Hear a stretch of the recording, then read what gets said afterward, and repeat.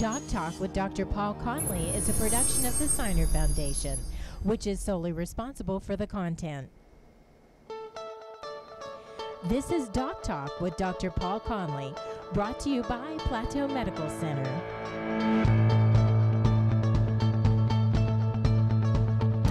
Hello, I'm Dr. Paul Conley, and thank you for tuning in to another episode of Doc Talk. Today we're here at Plateau Medical Center, and we're going to be talking about colon cancer and colon cancer screening and prevention. Colon cancer is the #2 cancer killer in the United States of America. With annually, we have over 50,000 Americans that pass away from colon cancer, with nearly 150,000 new cases. We have seen a 30% reduction in colon cancer death in the last 10 years. That reduction has been attributed to colonoscopy and removal of polyps. Polyps are precancerous growths that, if left unchecked, can turn into colon cancer. Colonoscopy is the preferred screening method. There are other options available, but colonoscopy is preferred. The reason why is because it can not only evaluate the colon and have early detection of colon cancer, but it's the only test available that can actually prevent colon cancer by removal of these growths. Colonoscopy, if normal, is good for 10 years, where other stool-based tests we have to repeat every 1 year for a FIT test, or the DNA test we have to do every 3 years. So in saying that, we're going to show you today a colonoscopy in its entirety here at Plateau Medical Center. So our guest is actually John Signer. So John, I appreciate you so very much for coming in today to have a colonoscopy. This is your first colon cancer screening test, and with you being here, you're going to be able to, one, get a quality colonoscopy performed, but also it's going to make a big difference that people can actually see a colonoscopy. So I really appreciate you being here. Thank you, Dr. Conley. It's time that I had this done. With the history of cancer in our family, screening can't be done early enough. So. You're exactly right. So again, we're here today to make a difference in your life as far as identifying any growths that you could have in your colon, because polyps, have no symptoms. No one has symptoms of polyps. The worst thing about, the whole test, and I want you to just tell us a little bit about the bowel prep. You obviously underwent the bowel prep, the split dose prep. We did, 2 doses with that prep. Can you tell me a little bit how you did with that? I tell you, you hear the horror stories of it, but I got to tell you, it wasn't bad. I made the first mix up and I put it in the refrigerator, just chilled for a couple hours, and I took it out and I sipped it. I didn't chug it or anything. My only issue mainly with it was just it just gave a slight aftertaste. I had a couple mints and I was fine. Then a couple hours, you had to wait a couple hours, and then I took the second test, the second drink, and like I said, I didn't have any issues with it at all. So the bowel prep has improved, quite a bit. We used to use, a gallon jug of a solution that was, somewhat difficult to drink, had a real salty, foul taste. So the bowel prep has improved. It's so important that we have a good bowel prep, because with you having a good preparation for the colonoscopy, that's what allows us to visualize the entire colon. And some of these polyps can be very subtle, and with having a good bowel preparation, which you did, allows us to examine the entire colon. Again, that's what separates colonoscopy from other screening tests, because this is the only test in which we can actually evaluate the length of your colon. So without any further ado, I know that you're ready to get this over with. Okay, you've went through the bowel preparation. You had a light diet yesterday. So what we're going to do is we're going to take you back from this area. This is the holding area. We're going to bring you to our new endoscopy suite that we here at Plateau, and then we're going to actually perform a colonoscopy. So you guys are not going to want to miss this, so stay tuned, and then we're going to be right back. This is Doc Talk with Dr. Paul Conley, brought to you by Plateau Medical Center.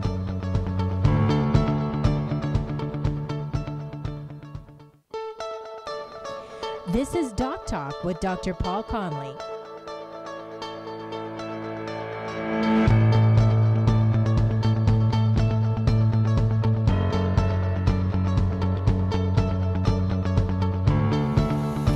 Hello, I'm Dr. Paul Conley, host of Doc Talk, and welcome back We're now in the endoscopy center here at Plateau Medical Center, where you folks are going to be able to witness a colonoscopy. During the procedure, our patient is going to be receiving anesthesia from our nurse anesthetist. Maria is going to be providing sedation throughout the entire procedure. It's a very safe procedure, and the patient is going to be sedated and completely monitored during their entire exam during the colonoscopy.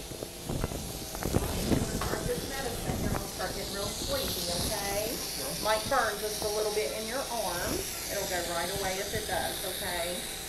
What this allows us to do is that the patient will have absolutely no sense of the colonoscopy at all, which allows us to take that 15-20 minute procedure and look for polyps. So as we get started, we'll be looking here at the monitor. And one of the things that we do here at our center is we use carbon dioxide, which actually reabsorbs much quicker. So some of the older colonoscopies, people would complain about possibly having gas or discomfort. And with some of the newer gases that we use during the procedure, patients don't have the discomfort that you would see in the past. You know, one of the things about colon cancer is the fact that we know that it occurs more commonly in certain age groups. For years, age 50 was when we were recommended to start screening for colon cancer. But now, the United States Preventive Task Force, as well as the American Cancer Society, now recommend that we start screening at the age of 45. If you have family history, you would also want to consider being screened younger. African Americans have a higher incidence of colon cancer and actually colon cancer death. I think we're all aware of Chadwick Boseman, the Black Panther star of Marvel Comics, who unfortunately recently passed away from colon cancer. So what you're seeing on the monitor is you're just seeing some liquid prep. One thing that we can do with the colonoscope is we can actually suction some of this liquid prep out. So this is of no problem at all, as we can continue to suction this prep, as he talked about the bowel prep that he did perform before. So as you can see, we're able to take the colonoscope and we're able to advance this scope through the colon. As we're going through the colon, we're examining for any polyps or any growths, as we're actually also suctioning and removing some residual prep that can be left behind. We also have a water jet here that we can actually irrigate, and if there's any stool or any particles that we need to irrigate and flush, we can do that as well. So again, one thing you can see about colonoscopy is that we're able to examine and evaluate the entire colon, and you can see the vascularity of the colon. These are all things that we can visualize during the procedure. And this again is why colonoscopy is considered the gold standard of screening tests, and the American Cancer Society, as well as the United States Preventive Task Force, recommend colonoscopy as the preferred method of screening, and our stool-based tests are considered second line. Patients that actually have family history of colon cancer or history of polyps or family history of polyps would not want to undergo a stool-based test because, again, anyone that has higher risk would want to undergo a structural exam, which is what we're performing here today. So what we're doing here is, again, we're just suctioning a little bit of this liquid prep so we can get a little better visualization of this colon. We're actually at the end of this colon right now, so you can see how quick and easy it is to complete to the end. So this is the cecum, that little opening right there to the center of the screen, that's where the appendix comes in. Some people call this the Mercedes sign. It's kind of a marker of the cecum. So this is actually at the end of his colon. So we've actually went from the rectum in through the colon, and the average colon for men is about 6 feet long. So we've covered about 6 feet of colon right here. And again, we're just going to continue to suction out a little bit of this liquid stool. But 45 is when now we really start recommending colon cancer screening. We've looked at cancer diagnoses, and as we track these, what we have found is there has been an increase in colon cancer in people of ages 40 to 50, and with that increase of diagnoses, the American Cancer Society, as well as the United States Preventive Task Force, has recommended screening at 45. So one thing we just did right here is one thing we can also do with colonoscopy that you can't do with stool-based tests is we're actually in his small intestine. We can actually go all the way up into the small intestine here.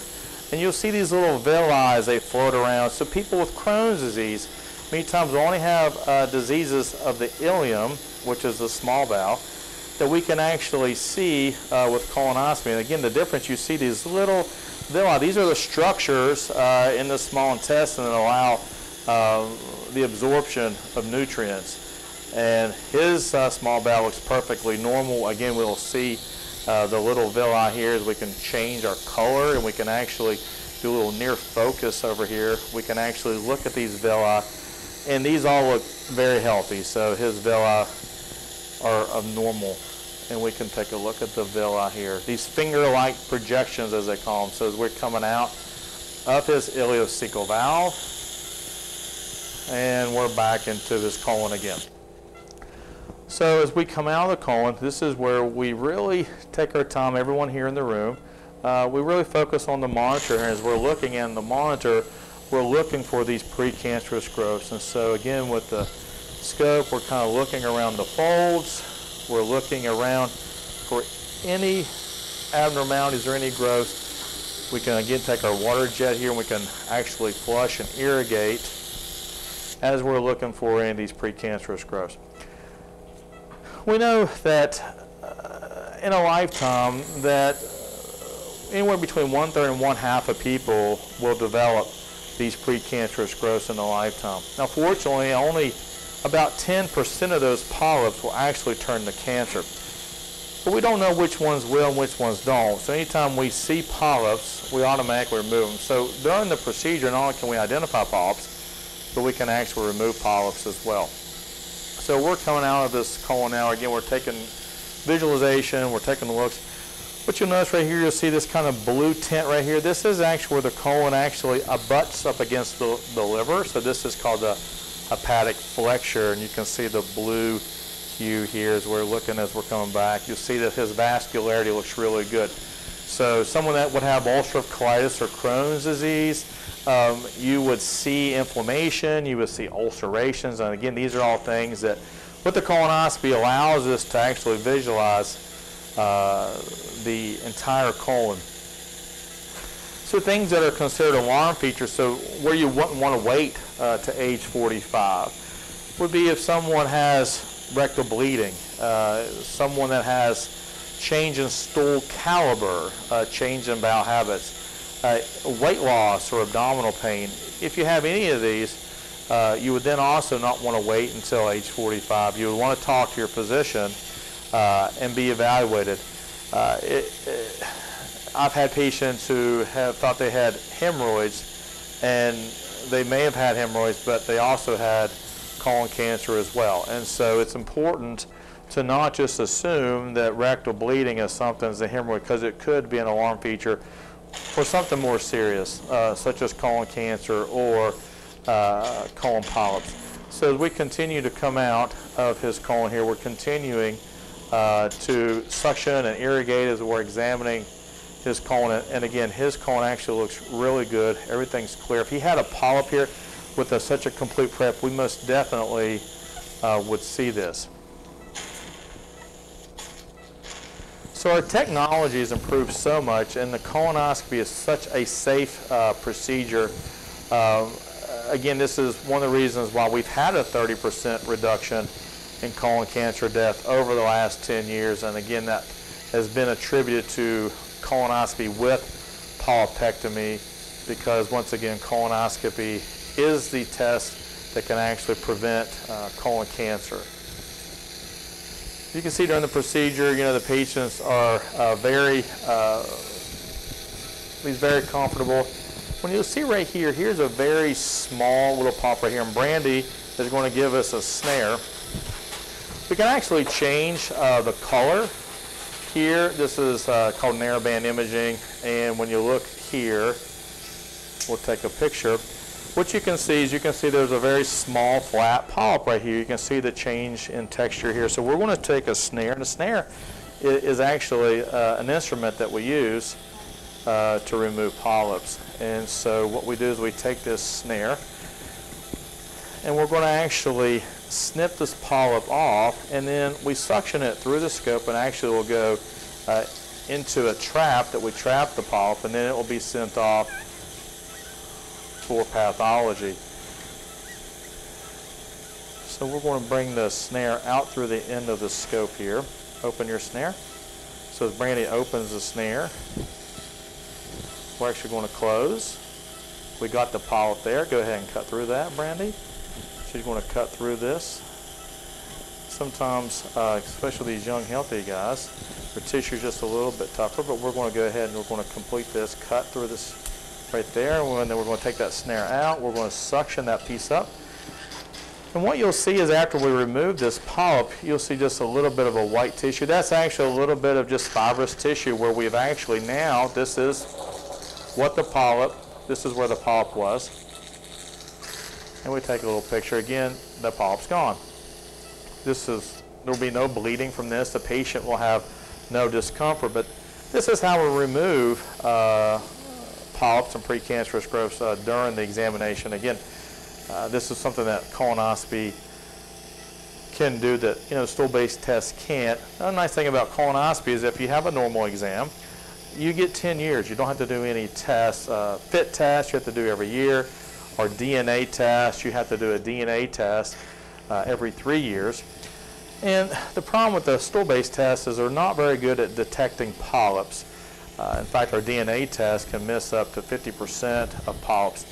If you look here, one of the things too you'll notice is this whole polyp here. How we can pick these things up is you'll see the vascularity, and then you see this blood vessel just kind of halt and stop.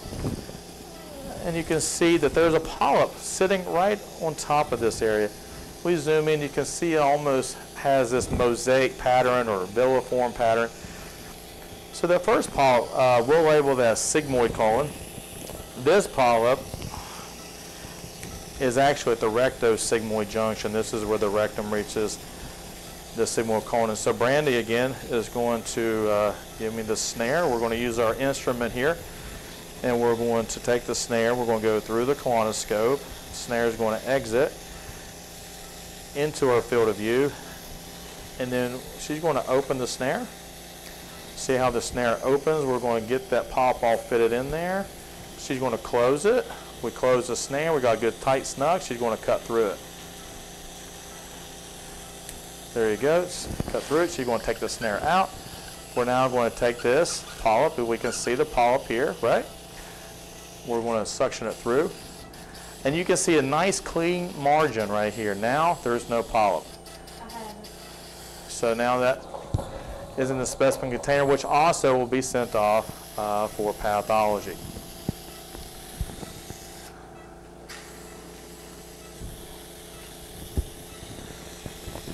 And finally, at the very end, we can retroflex the scope. The scope is retroflexed in his rectum here. We're looking for any abnormalities in the rectum. Everything looks very good here. That's the scope that you can see here, retroflexed. And that's the procedure. So basically what you folks got to see today is you got to see a complete colonoscopy. We had 2 polyps that we identified during the procedure, and both these polyps are now removed. The patient came in with 2 polyps. He's going to go home with none. So we dramatically reduced his risk of colon cancer by removing these polyps. So at this point, I'm going to go and do an operative report where I took all these pictures. We're then going to provide an operative report. And then when we come back, we're going to talk with Mr. Signer in recovery. So you're not going to miss this. Stay tuned, and we'll be right back.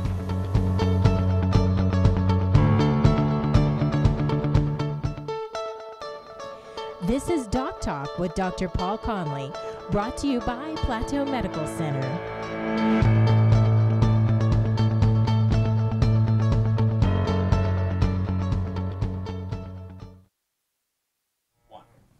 Hello, I'm Dr. Paul Conley, and thanks for coming back to Doc Talk. You folks got to witness a complete colonoscopy here. You got to see 2 polyps removed during the procedure, and what you got to see is the patient was monitored and adequately sedated throughout the entire exam. So, Mr. Signer, I guess, how do you feel? You just had a colonoscopy. I feel great. I don't feel a thing. I mean, I just So what were you expecting, man? One thing I always like to ask patients, like going into this, did you feel that there was some concern about pain or discomfort, or did you even think you even had 2 polyps going into this? Like I said, I didn't think there was anything wrong, but that's why we take this test, and I'm glad to know. I mean, you were telling me that you discovered 2. That's exactly right. So one of the things, you know, I print off these photographs. So all one of the patients, you know, we do photo documentation, and so as you can see, there's a polyp here, and there's one there. So we're able to show before and after pictures here. So I think, you know, the take-home point, you know, is the fact is that you had no idea that you had 2 polyps in your colon prior to this procedure, okay? And the good news is that you came in with 2 polyps, and you're going to go home with no polyps, okay? That's awesome. So, you know, that's a reassurance, you know, that you have, is that you went through this test. I know there's a little bit of a bowel preparation and everything, but if you think about, you know, colon cancer and how this one procedure can save your life, and I think, you know, the take-home point is this, again, is why, you know, colonoscopy is the preferred method, because there's no other test we have available that can examine the length of the colon, which we got to do today, and actually remove 2 polyps that otherwise, you know, you wouldn't be able to see. And so in your situation, you know, you talked earlier about, you know, you have family history of colon cancer, and so that's all the more reason why you would want to have a colonoscopy over a stool-based test, because you're considered, you know, higher risk. And so, you know, one of the things we talked about, you know, even before was the fact that, you know, colon cancer, it is something that we are seeing in younger individuals. And so therefore, we are now starting screening at age 45. The American Cancer Society, as well as the United States Preventive Task Force, now both of these organizations recommend that we start at age 45. Again, if you have strong family history, first-degree relative with colon cancer, personal history of polyps or family history of polyps, change in stool caliber, change in bowel habits, any signs of rectal bleeding, these are all what we call alarm features. This is someone that you would not want to wait even to the age of 45, that you would want to talk to your physician and get set up for a colonoscopy prior to even the age of 45. So, you know, one of the things, you know, I think people are concerned about too is gas and bloating, you know, after the procedure. Do you have any gas, bloating, or anything like that now? No, sir. I feel very comfortable. So is this, you know, before the test and after the test, is this something that you would highly encourage to your friends and family to pursue? Absolutely. I highly recommend anybody have this procedure done. Like I said, very little discomfort. Like I said, the only concern was the prep, and like I said, then that wasn't very bad at all. So, I mean, I'm very pleased. Well, here's the good thing about this is, guess what? You can eat anything you want today, because I'm sure you're hungry. You have went through, you know, the preparation, which is actually harder than the procedure. So the good thing about this is that you're going to be able to leave here today, and you're going to be able to get something to eat. These 2 specimens that we removed today, these are sent off. So again, this is where colonoscopy, again, is better than a stool-based test, because we actually are able to remove these polyps. These will be sent off to the pathologist, and the pathologist will be able to examine these polyps. Now, if these polyps turn out to be a precancerous growth, then that would obviously change your screening interval. If these 2 small polyps are precancerous, you'll need to come back in 5 years. That would be the recommendation to repeat your exam. In your situation with your first-degree relative with colon cancer being your father, you would want to come back in a shorter interval anyway, so this is not going to really change your screening interval. You would then want to come back in 5 years. Take-home message is this: as long as you continue to stay on your screenings, okay, as you're doing right now, you're dramatically, this one test that you had today has dramatically reduced your risk of colon cancer, because again, you had 2 polyps going in, and now you have no polyps coming out. That's incredible. Like I said, I didn't feel a thing. So, for those of you watching the program, colon cancer, #2 cancer killer in the United States, does not have to be. We actually have a test that actually can prevent colon cancer, and that's through colonoscopy. You got to witness a colonoscopy performed here today, right here at Plateau Medical Center. So if you are 45 years of age, if you have any of these symptoms that we talked about and you've not had your colon cancer screening, please consult with your physician so you can be set up for colonoscopy. It very well could save your life. For those of you watching the program, I am Dr. Paul Conley. You've been watching Doc Talk. Until next time, have a good night.